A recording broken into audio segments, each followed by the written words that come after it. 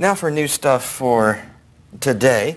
We're going to start off with Zeus and Hera's legitimate children, the legitimate children that Zeus has that, well, you'll see what I mean. At least they arrive during the time in which Zeus and Hera are married to each other. We'll start with Ares. The Romans called him Mars. I give you God of Bad Wars as a way of just quickly summarizing what Ares is about. He's really the god of the bad stuff that happens in wars, but that's a little bit long. When you think about wars, the atrocities, the bloodlust, the mindless violence, needless violence, that's what I'm talking about when I talk about bad wars, all right? He's the god of bad wars. You see him with his symbol there, the shield. Ares, you're going to find out an awful lot about. I'll tell you one story about him today. He's the least popular of all the gods among the other gods. Very few of the other gods get along with him. Aphrodite gets along with him way too well, which we'll be talking about, but she gets along with everybody.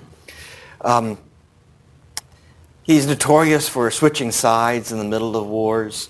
Not a very reliable god. He's the closest to a chaotic or just recklessly evil god among the Olympians.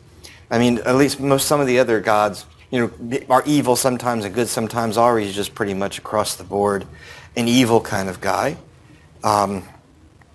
He has some children who follow him around. His children are Eris. You don't have to worry about getting these names down. Eris, who's the god of strife, and Phobos. Phobos literally means fear. Pain and panic and famine, these are kind of animistic spirits that follow.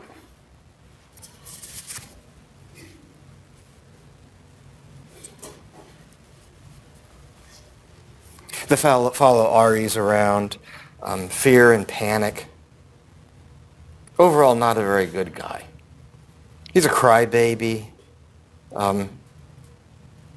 Zeus nails him up in a barrel one time. He can't put up with his whining, so he just nails him up in a barrel. Anyway, he's not one of my favorites. Okay.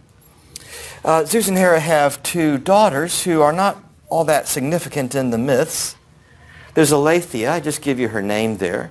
She's the goddess of childbirth.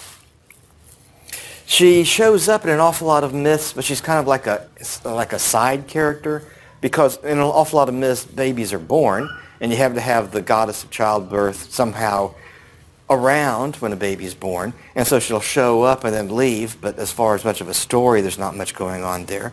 And so she's not considered one of the Olympians. She's one of Zeus and Hera's daughters, but she doesn't fit into that category of being an Olympian. And much the same is true of the next of Zeus and Hera's daughters, Hebe, the goddess of youthful beauty.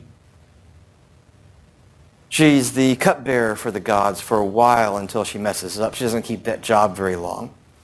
It doesn't take too much work to work through that part of the myth, right? Youthful beauty doesn't last very long. That's the idea there.